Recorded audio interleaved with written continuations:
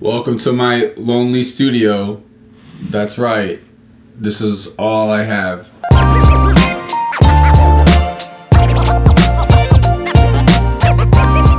I have two blankets hung up here that's blocking the reflections, especially going into the kitchen in that area. Honest to God, this kind of treatment is barely doing anything at this rate.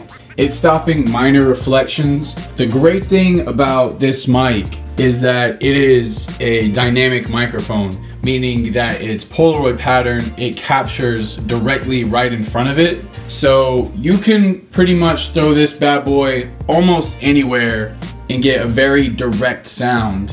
Unlike, say, like a condenser mic. This is a Audio-Technica 4050, and it's a great microphone, but I'm pretty sure the capsule, which if you can see through the reflection right there, I'm pretty sure the capsule is blown out because I'm getting a really sharp and harsh sound from this mic, and sometimes this happens with these kind of microphones. Hi everyone. So when I started the video, it was 7 in the morning. Now we're a couple of hours later. It's now 12 in the afternoon, 12:05 to be exact, like 12:04. It's just so hard sometimes to keep the motivation and inspiration going with a consistent level of energy while you're working on a song. Like, I find myself going out to eat so much just to get out of the house and break up the monotony of sitting here for 8 hours a day. People think that working from home is all glamorous. It's probably one of the hardest things you could possibly do in one of the most restless environments. Here's some of the titles I got that I kind of like for the album.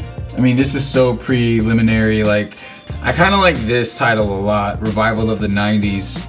The vibe I'm into right now, and so far what each song is kind of encapsulated. Let me play you guys something I've been working on. Right now the song is just called Ice Cube Joint. So this isn't the final recording of the verse. As I write, I record the verse as I go so that I can get the flow locked in and have it memorized. So when I go for the lead final take, it's as polished as it could possibly be.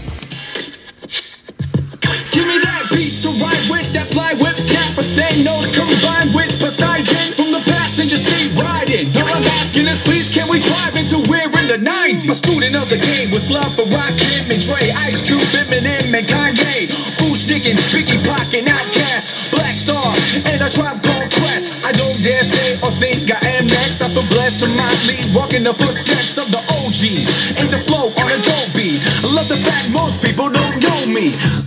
Yeah, like, especially that end of the flow right there, that's sort of like, that embodies, right, like what the old school hip hop did.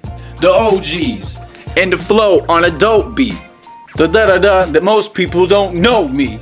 It's so cool. I love the fact that I'm able to experiment with this technically outdated flow. This was a very standard flow and presence in the late to early 90s. They had this sort of cadence to it, and they did a lot of lines like that. Very similar to the way that sort of the hot cadence in hip hop today is the da da da da da da da, rapping and trapping and crapping, doing a thing and I'm napping. Everybody here, they think they gonna run in their mouth and yo, they just yap it. To be able to sort of be a student of the old school hip hop and go back and get to experiment with cadences and flows in an era that I was like an infant in when this was going on. And that's what I'm mostly excited about. Because at the end of the day, I'm just a dude that loves the history of this genre. And I just want to pay as much respect as I possibly can to it. In the same ways, you know, people study Picasso and try their hand at a Picasso style painting. In today's modern era, this is what I'm doing, except with hip hop from the early 90s era. I also want to say, guys, from the bottom of my heart, thank you so much for all of your support and kind words. Just going through the comment section of the latest Patreon announcement video has been so overwhelmingly positive and it's unbelievable. I promised myself I wouldn't read the comments anymore, but they're just so positive, I can't believe it. But anyways, thank you so much for taking the time out and supporting me for the either $5 and $10 perk. I want you guys to know that these updates are gonna come frequently, at least once a month.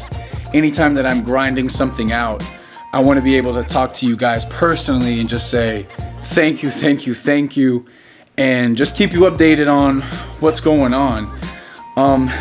They may get tiring, you may get sick of these because I'm just gonna be vlogging out of my room. And I love the fact that I'm vlogging to people who are like invested.